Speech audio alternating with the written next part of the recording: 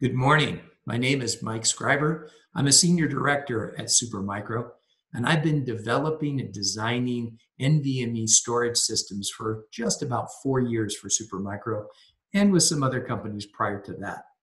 Today, I want to talk to you about what's going on with NVMe.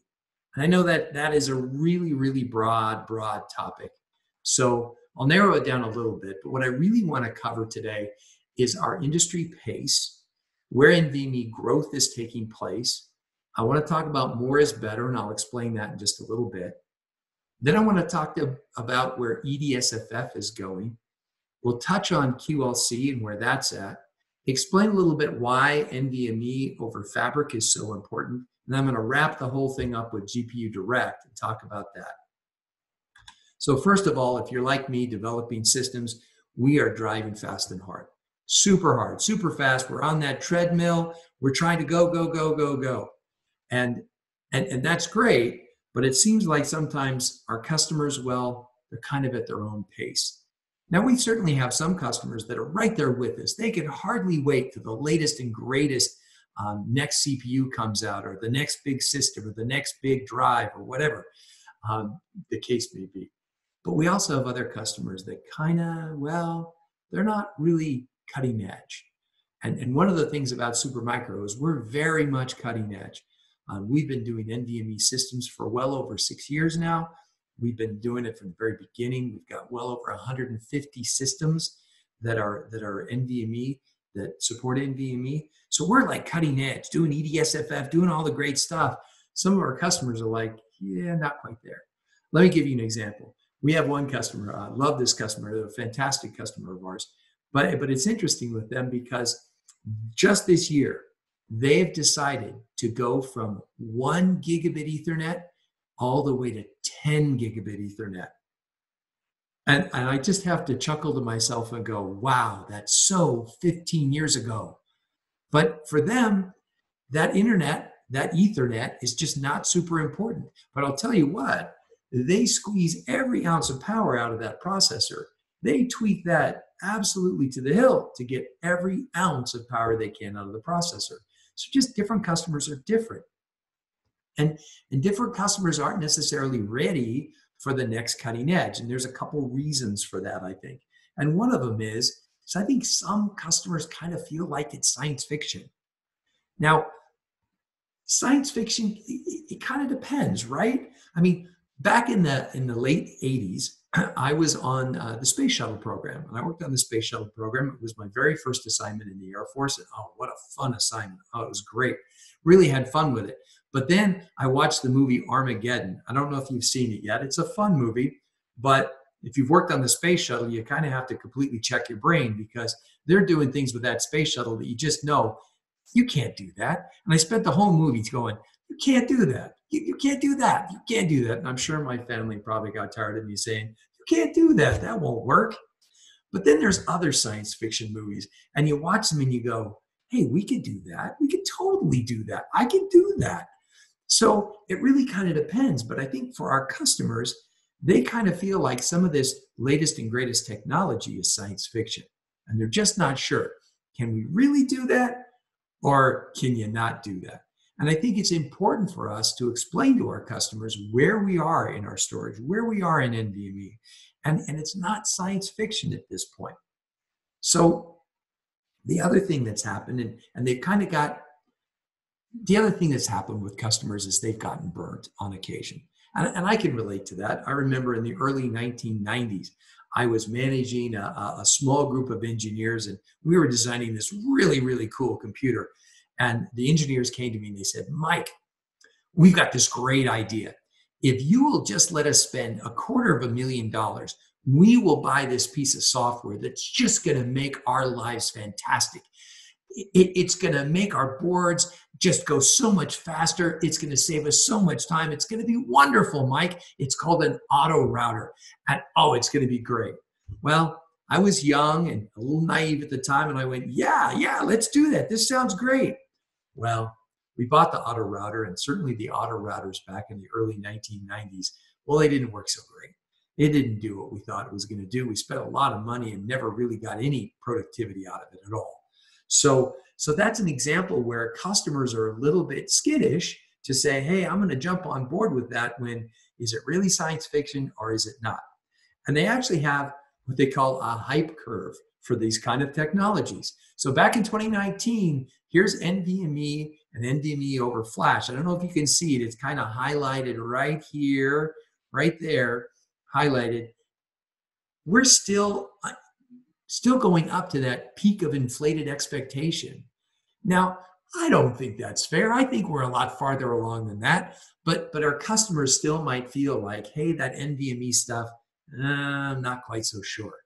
So I think one of the important things that we need to do is we need to explain to our customers the real situation with NVMe. Where are we at? What are we doing? How far along are we? And we really do have solutions that aren't science fiction. So if I haven't totally discouraged you, let me encourage you with this. There was also a report in 2019 from IDC saying that AFAs, or all-flash arrays, they generated almost 80% of the primary external storage revenue. Well, that sounds great. And of course, we all understand what's so great about NVMe. Let me just briefly hit on that because my marketing people really wanted me to hit this topic. So we're going to. First of all, performance. NVMe is so much better than SATA or SAS because the interface is PCIe. So I get that great throughput and bandwidth, and I get great speeds and really low latency. We're also getting much larger capacities now, and we're able to put things in such dense form factors. And we're going to talk about that in just a little bit. And with the improved cooling, boy, we can have great total cost of ownership. And the great thing about flash, of course, is there's no moving parts. It's not like spinning rust that has reliability issues. We have no moving parts, so reliability is a whole lot better. So let me show you what's gone on since 2014. And Supermicro jumped in that game in 2014. And boy, we've been just kind of waiting. Okay, this is going to really take off. It's great technology, and it is. But you can see we had pretty much a slow start, but we're expecting really good growth. On the left side of this slide, I want you to notice the form factors. Form factors are changing. The add-on card was the form factor at the time, way back when, and that is certainly shrinking down to where add-on cards are really not the way most people do NVMe. You'll notice that M.2 is pretty large, but it's expected to shrink down. And U.2 is expected to grow, but also notice this thing that's kind of up in that upper left or upper right corner, EDSFF. What's going on with that? We're going to talk about that in a little bit. So what's so great about NVMe? Let's talk about it. We talked about it from a hardware standpoint, but what about the software standpoint? Because the whole solution stack and the I/O stack is really, really important to understand because that really gets in the way. The purpose of NVMe is to reduce that stack. So when you've got the stack associated with a hard drive, you've got about 10 milliseconds of time going through that huge stack. Well, it gets better if you have a SAS SSD. Get it down to 150 microseconds. Well, that's great. But with NVMe, we can really, really dramatically reduce the latency, dramatically reduce that stack and get it down to less than 10 microseconds. So that is super important because we're directly connected to that CPU. And now that CPU scales, the number of drives scales with the number of lanes that CPU provides.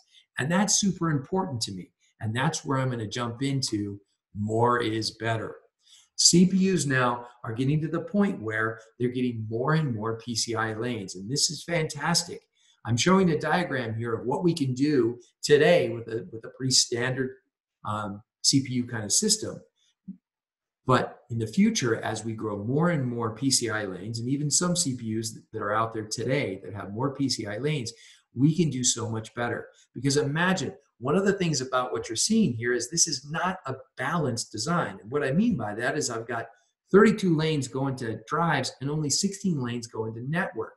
So my bottleneck is going to be in that network because it's not perfectly balanced. So these are things that we can improve on as we get more lanes. The other thing that's happening is PCIe Gen 4. So Gen 4 is going to give us twice the amount of bandwidth as Gen 3. So that's fantastic. Now we can do even cooler things, faster things with better bandwidth. And certainly as we go to Gen 5, Gen 6, Gen 7, that was Just about a month ago, I was in a training class about Gen 6. So it's coming. All of these things are coming. Um, and those are going to allow us to have much better designs. If you remember my discussion, for anybody that saw my speech last year, it was all about how can we utilize these PCIe lanes, given that there really aren't that many for what we'd really like.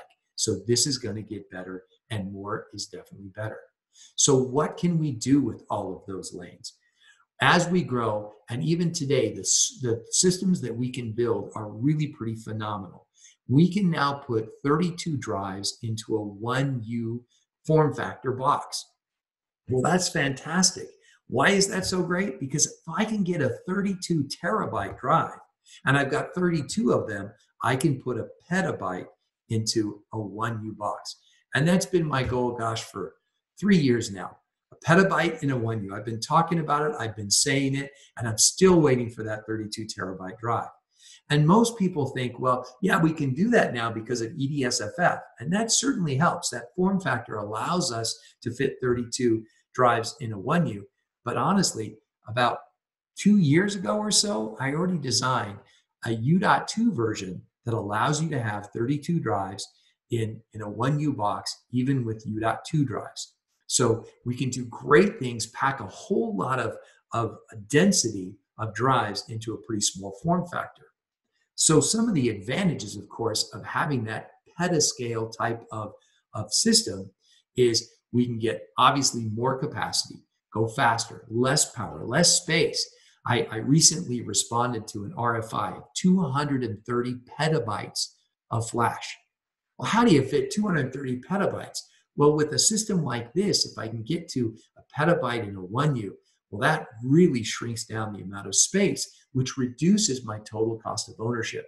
It allows me to also have architectures that have high performance and low latency. And with NVMeoF Fabric, which we'll talk about later, we'll have disaggregation, which is also a great feature. And with all of this, I can have hot pluggable drives right out the front. So that's a real huge advantage. And there are thermal advantages too that we're going to talk about in a little bit. So another thing that you can do now is have a JBOF. You may say, well, what's a JBOF? I'm familiar with JBODs. Those are just a bunch of drives. But what's a JBOF? Well, whereas a JBOD interfaces with SAS and allows you to connect with a SAS controller out to a box just full of drives with a SAS interface, a JBOF allows us to interface directly with PCIe. So now I can send PCIe cables and signals to this box and connect to those drives and have a direct interface to those drives. You'll notice, maybe if you look close to this box, you'll notice there's no processors, there's no memory. It is literally just a bunch of flash drives. So these are some of the things we can now do with these cool technologies. And with that, with the JBOF, I can now interface more than just one server. I can have multiple servers. I can have 2 host servers or 4 host servers or even 8 host servers accessing that JBOF. And with that, it opens up some really great applications. Certainly high throughput ingest. If I just have a whole bunch of data coming in, I can store it very, very quickly in that flash JBOF. Also, if I need high density hot storage, what a great application for that. And certainly data analytics, which is becoming a much bigger deal now. Imagine if you're Netflix or Hulu or anybody that has to deliver content. This is a great application where I have great storage, and I wish that Netflix would buy this, because then I would never have to wait for a movie to load. It would be great. So some really cool applications that we can do with these type of things. So that talks about the box. But now let's start going down into the component, the actual drives. What's going on there? So let's talk about NVMe form factors.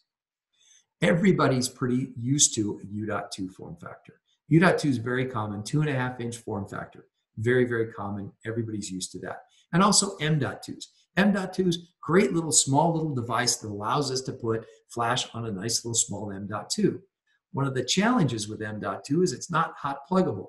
Well, that's kind of something that most of our customers really want to be able to do. Now, you'll also notice I put an NF1 here. I did that.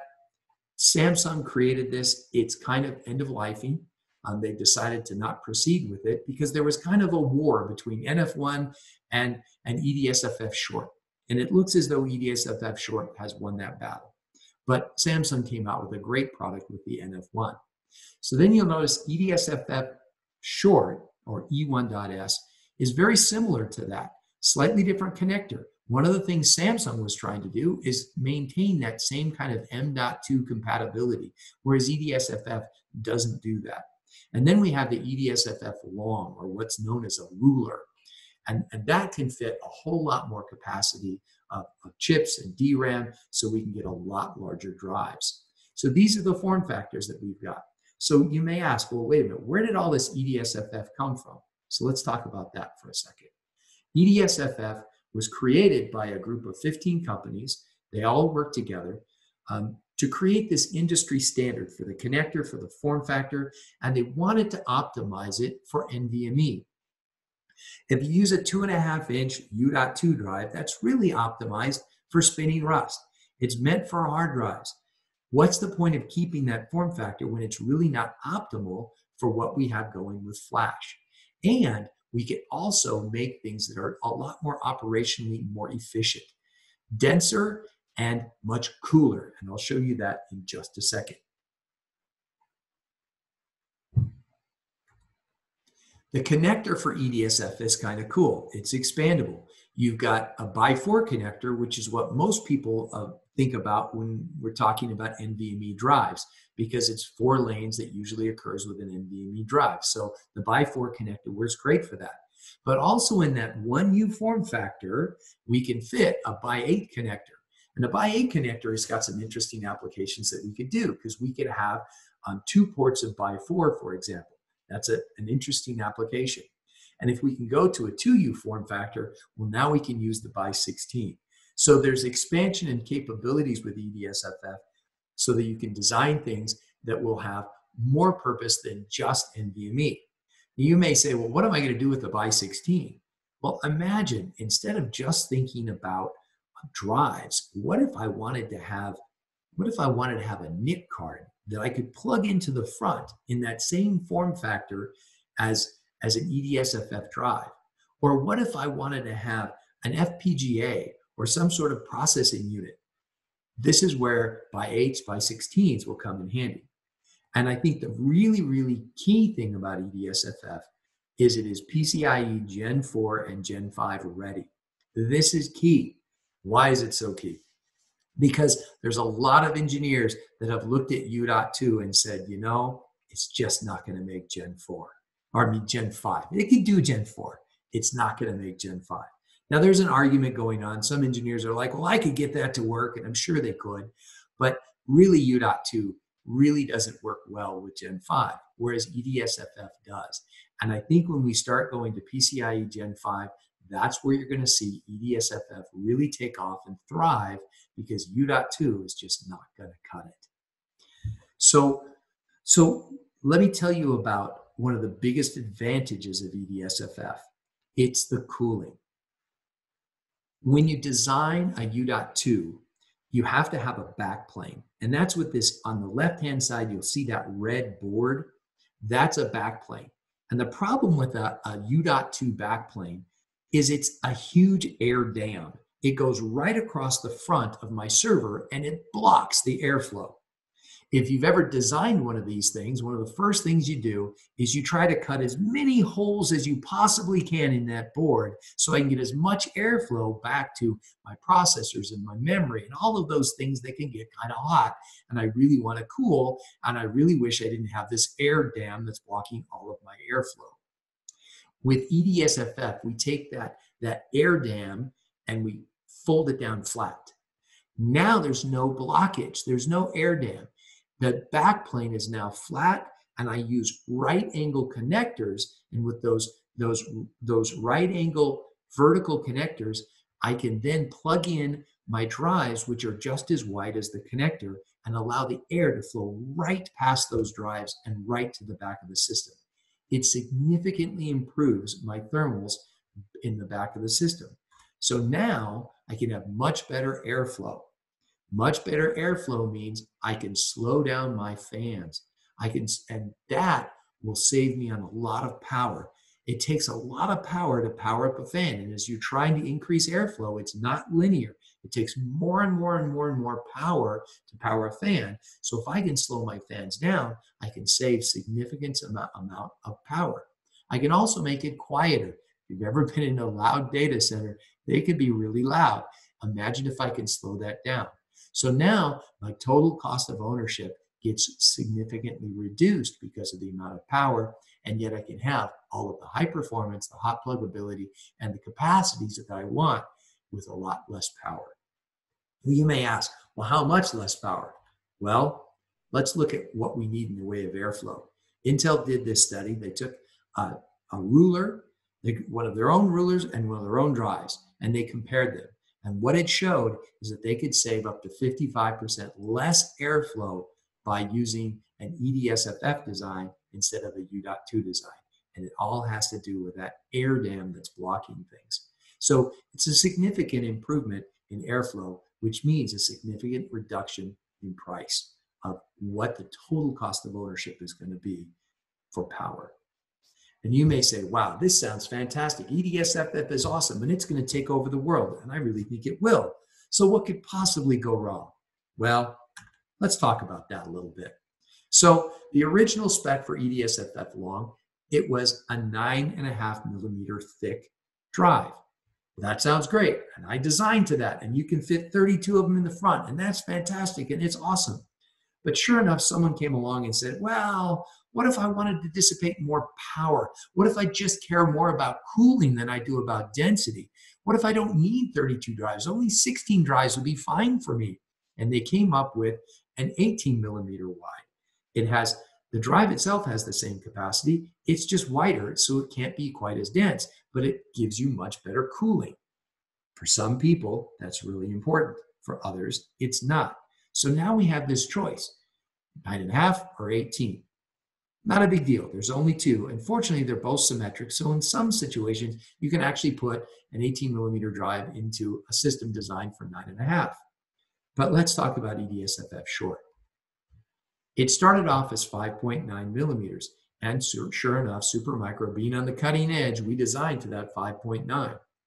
But then someone came along and said, oh no, there should be an 8 millimeter. Oh no, we should have 9.5, and that way we can match what a long is. I mean, we may as well match that. And then someone else said, well, no, I did a full study of thermals, and 15 millimeter is so much better. And not only that, but 15 millimeter is what we use when we do U.2 drives. So that kind of makes sense. Someone else came along and said, oh, no, we need 25 millimeters. We need a whole lot more cooling if we're going to put FPGAs and computational storage and cool things like that. Don't we need a lot more? Well, now I've got 5 different options.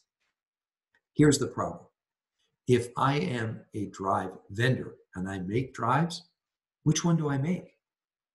I've got 5 different choices. Which one's going to win? Which one's going to work best for my customer? Who knows? And if I'm a system designer like me, I design these systems. Well, which one do I design to? I can probably design it so it'll handle the 5.9 and the 9.5. That'll work out pretty well. It's nice and symmetric. But the minute I start going into asymmetric enclosures like the 15 and the 25, all bets are off. Now I'm like, okay, how do I design it to do more than one? So there's a decision to make. And it's actually causing, I think, a lot of confusion in the industry. And because of that, a lot of people are just not doing anything. I'm not going to design it because I don't know which one to design. Now, we're not quite done yet. Nope, there's another one called the EDSFF3, E3. This is a 3-inch form factor. And I heard who thought of this idea, and I think they were thinking kind of smart from the standpoint of, like we said, our customers, they're slow to move. They like to do things very consistently. If I have a customer that always buys a 2U 24 drive box, they may want to have a 2U 24 drive box. Well, with E3, that gives me a form factor that looks a whole lot like a 2.5-inch U.2 drive. So I can give them EDSFF and all the benefits of EDSFF, but make it look just like a U.2 2.5-inch drive, and therefore they can go, okay, I feel comfortable. It's my 2U24 drive system. That's what I feel comfortable with. So from that standpoint, it makes sense. But of course, other people came along and said, well, maybe we should make a short version and then make a long version. And of course, the width, maybe 7.5 would be good, or the 16.8. Now, where they came up with 16.8, I honestly don't know, because it's like, wait a minute, even a normal U.2 is a 15 millimeter drive. So 16.8 seems kind of like, I'm sure you can still probably get 24 drives in there. So once again, there's confusion. And I think the confusion is causing people to hesitate, causing the developers to hesitate on what we're going to do with EDSFF, because we don't know where to go from there. So we've talked about systems, we've talked about the drives themselves. Now let's talk a little bit about, let's go one step farther and go into the flash. What's going on with flash? Well, the latest thing in flash is QLC. You may say, well, what's QLC? Well, let me explain. It's how many bits I can store into a single cell of my memory, my flash memory. Originally, we had SLC. That was a single bit. Then we had MLC, which was multi-bit. Well, multi sounds like more than two, but it was really only 2 bits. Then we had TLC for 3, TLC, 3 bits, and Q for quad. So now we can have 4 bits per cell. Well, the great thing about that is as I go from 3 bits per cell to 4 bits per cell, I get 33% higher capacity. So higher capacity improvement. And that's great because what that's going to do is it's going to reduce my cost. If I can make in the same amount of flash space, same silicon, 33% higher capacity, then I can drop the cost of my drives. And that's the idea. Because one of the big things that we've been all pushing for in flash is how can we close this price gap between hard drives and solid state drives. And that's another problem that a lot of customers have. They have this thought that, oh, I can't possibly have a solid state drive. It's way too expensive. Well, solid state drive prices are really dropping. And at this point, if you look at a 15K or a 10K hard drive, they're actually more expensive than solid state drives. So you can get better performance. We've actually started closing that gap. Now, once we get down to the really, really inexpensive consumer, that's going to be a little bit more challenging, but that's where we're heading to. Now, with QLC, though, some things you got to consider. First of all, the EDSFF QLC that Intel's created has 16K block writes. So you've got to think about that on how you're going to use that device. We're used to 4K block writes. Think of it, if you were to do 4K block writes, you would have to write that 4 times. And so that's going to impact your performance. You really want to do 16K block writes. The other thing important to know about QLC is those writes are a lot slower. They're significantly slower. Now the reads are the same, have the same read performance. So you can read it just as fast as a TLC drive, but you're going to write it slower. The other thing is endurance. The endurance of a QLC drive is less than the endurance of a TLC drive. They're about a half of drive write per day. Now, endurance, though, is important to think about because you can't just look at endurance by itself. 1 drive write per day, a half drive write per day. Let's just take an example here. If I've got an 8 terabyte drive that has 1 drive write per day, you may say, well, I'm good with 1 drive write per day. Well, you can write then 8 terabytes every day, okay? But imagine if I've got a 16 terabyte drive that's QLC that has a half drive write per day, well, I can still write 8 terabytes every day. So there really isn't much difference in how much you can write. Now, if I've got a box, a system, a storage system that can fit a half a petabyte of flash in a 1U, well, how often am I going to write a half a petabyte of data? Am I going to do that every day? So if not, then maybe a half drive write per day is fine. So you've got to consider when you think of endurance, you also have to take into consideration the capacity of the drive, because what really matters is how much data can I write every day. So when it comes to QLC drives, one of the things that we can come to the conclusion of is you really, really want to use these for read-intensive applications. An example, I'll use Netflix again. If I'm Netflix, I write that data of that movie onto the drive once, and then my customers read it and read it and read it and read it multiple times. So that's a great application where you're going to write it once and read it multiple times. GPUs can have some of those applications too, where you're going to read the data once, or you're going to write it once, and you're going to read it a whole bunch of times to train. So that's another application where you've got read intensive kind of usage. Write intensive, you're better off sticking with the TLC. So we've talked about the systems, we've talked about the devices, we've talked about the flash. Let's go back and start talking about the infrastructure network. How can we improve that? Because we're making all of this faster, faster, faster, but I think we better consider that network and what we're going to do there. So this is why we're going to move into talking about why NVMe over Fabric. So let's talk about it first. Before I explain what NVMe over Fabric is, let's talk about where the bottlenecks are. Now I should say back in the day, we have it today. If I were to have 24 SATA hard drives, I could use those 24 SATA hard drives to saturate a 10 gigabit Ethernet. Now, if I've got 40 gigabit, it'll take 100 drives to saturate that. And if I've got 100 gigabit Ethernet, well, it's going to take 250 SATA drives to saturate 100 gigabit. So you're saying, see, the problem right now is I just can't get enough drives. That's what's going on with hard drives. The minute we go move and change that to a SATA solid state drive, well, it only takes 2 drives to saturate 10 gig, 9 drives for the 40, and 24 drives for 100 gigabit Ethernet. So now we're starting to shrink.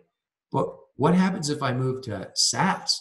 Well, with SAS, I can saturate that 10 gigabit link in just 1 drive, and that 100 gig in 10 drives. So what we're getting to now is the bottleneck is occurring in the network. All of a sudden, we're moving from those hard drives to our flash, where now I don't have enough network for my drives. Now, we haven't even hit NVMe. When we go to NVMe, that 10 gig link, it's saturated by a single drive. And 4 NVMe drives will saturate a 100 gigabit network. So now the bottleneck is becoming in the network.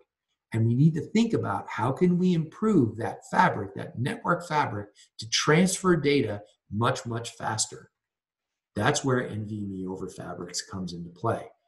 We need to extend that NVMe efficiency over the fabric. What we really want to do is we want to have it so that a local drive, something that's completely connected right to our CPU, has the same sort of latency and performance as if it was across the Ethernet, Ethernet. So we want to create a command structure that will allow us to transfer end to end, all the way from our target to our host, back and forth over Ethernet. The best thing to do, though, is to bypass that legacy stack. That legacy stack that has all of that software in it is just going to slow us down. So what was done first is RDMA. If you use RDMA, we can avoid the processor, we can avoid that stack, and we can transfer data from drive to drive directly. And you can see we can significantly improve the performance. We can go from an iSCSI at 400 microseconds. A local drive would be about 80 microseconds. Well, you can do NVMeoF over Fabric with RDMA at about 100 microseconds. So it's very close to the performance of having a directly connected drive. And likewise, if we move to TCP/IP, you can also do it with TCP/IP and get really decent performance. So what we're trying to do here and what we're trying to show is if we can use NVMe over Fabrics, now we can reduce that latency that happens over the fabric, reduce it down to where now I can have drives over a network and yet get that same performance. So whether I'm directly connected or over a network, whether that be fiber channel, RDMA, or TCP/IP, I can improve that network speed and reduce that latency. So now we've got the ability to use different kinds of protocols, different kinds of fabrics to be able to do that. Because what we're finding is the cost of doing this is really the data in motion. So that's what's really important here. And we need to get that latency down and avoid the protocol overhead. So let's talk about something. If we can do that, now we can move on to a composable infrastructure. And what we mean by that, I'll show you an example. In a typical compute kind of situation, you've got the drives sitting in your compute nodes. So you have all these drives distributed across your compute nodes. If I need more storage, I just buy another compute node that has more storage. But why should I have to do that? If I don't need more compute, I just need more storage. Why do we need to buy more compute? So the idea is we can disaggregate the compute from the storage. And how we would do that is take all those drives out of the compute nodes and consolidate them into storage nodes. The only way you're going to be able to do that well, though, is with NVMe over Fabric that allows you to reduce that latency that's going to occur. Because people are like, ooh, I don't want to do that. That's going to add latency as I go use my network to access those drives. But if I can reduce that latency and get high bandwidth, now I've got something going where I can disaggregate my storage from my compute. And if we have the right tools to do this, consider that maybe we don't even need processors in memory inside those boxes. And I'm going to show you that in just a minute. If we can go directly from network directly to the drives using hardware that's developed today that I'm showing here, then we can do that without even having compute. Well, wait a minute. That's exactly what we were talking about when we were talking about that JBOF earlier. It didn't have processors in memory. It just had drives. So how can we take that JBOF and make it into an NVMe over Fabric JBOF? Well, let's talk about that. This is the exact same JBOF that we were talking about before. 32 drives in a 1U and a way cool JBOF. Well, now if I add like a Bluefield card from Mellanox, I can take that interface. The Bluefield card handles that NVMe over Fabric interface. I can plug in 100 gigabit Ethernet into the Bluefield card, and it will directly access those drives. Direct, no CPU involved. That's what I mean by direct. No memory, no CPU. And now I can have a disaggregated box where if I need more storage, I can buy more of these systems so that I can have more and more storage without adding any more to my compute. So this is a great solution that will allow me to expand and allow me to make it so that that cost of data at rest, which is no longer the issue, it's much more, how can I get data to go fast? That's where the value is. How can I get to my data quickly? So now we can expand and grow from having tens of drives to hundreds of drives to 10,000s of drives by using NVMe over Fabric to do that without expanding the latency. And of course, our SSDs are becoming faster and faster and faster as we get to newer technologies like 3D XPoint. So this has become even more useful. So now we've got NVMe over Fabric. It reduces our latency. What's a great application that we can use a similar sort of thing? Well, one of them I already brought up was GPUs. GPUs need to have a lot of data. They need to do all of the training, inferencing. They need to do all of these kind of cool things, but all of that takes data. You need to have this information going to the GPU. But in a standard configuration today, what happens is it goes from the drive through a switch, goes off to the CPU, to the memory, down to the GPU, and then back up and around and back to the drive. Well, what if we could cut out the CPU and the memory, similar to what we did on NVMe over Fabrics, and be able to go directly from the GPU right to the drive, right through that switch? And that's what GPU direct storage does. It allows us to go directly from the GPU right to the drive. But we can take it a step farther. Imagine that we take that over a fabric. So now we put in a NIC and allow us to go. Normally what would happen is we would have to go from the GPU through the CPUs, through the NIC, and off to the drive.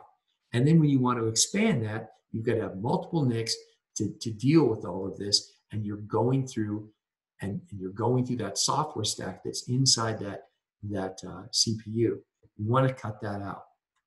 So this kind of shows what happens without GPU Direct. You would go from this step one, this memory. You've got memory with the data in your memory. It goes through the CPU, goes through, comes all the way out, goes back over to this NIC, goes through your CPU, through your memory, down to your GPU. But we can improve that with GPU Direct, where now our storage drives can directly access through here, go through that NIC, and now we can cut out the CPU and go directly into the GPU. So as you can see, GPU Direct, very similar to what we did with NVMe over Fabric, we can cut out the GPU by using RDMA to access the data, to get the data to go through without the CPU. Much better approach at doing things. So that's our GPUs. Let me wrap this whole thing up. First of all, NVMe, it's on the move with innovation. We are growing NVMe. It's changing, it's growing, and it's important that we show our customers that with this growth and with the changes, that these products are real. They've been around for a long, long time. Processors, they're enabling better NVMe systems as we have faster PCIe and as we have more PCIe lanes. EDSFF, it is going to take over the world. I'm convinced. It's going to take over the world. But it's only going to do that if we can settle down on that spec. We really need to narrow down what are the drives that the drive vendors need to make and what are the drives that our system guys need to design to. NVMe over Fabric, it really enables that low latency transfer of data. And this isn't one where it really surprises me. I have a lot of customers that they want to buy a system from me. They've got all the tools that they need, a CX5 card sitting in the system. And I'm like, well, then you're going to use NVMe over Fabric, right? And they're like, no, that sounds really complicated. That sounds really hard. This is this is what we need to get our customers to get over. It's not complicated. It's not hard. We have applications that can do that. We even have software-defined storage companies like Accelero, Extend, Weka.io have got some great products out there that allow you to do all of that NVMe over Fabric application without having to figure out how to do it and get great performance. And with GPU Direct, now we can use those same kind of concepts to get that data right to the GPUs, avoiding the CPU. And most importantly, and if I haven't gotten this across, our customers need to understand this is not science fiction. This is real. These products have been around for a long, long time. Our 1U32 system, I designed that well over 2 years ago. It's been working great. It's not science fiction. It's real stuff, and it really does work.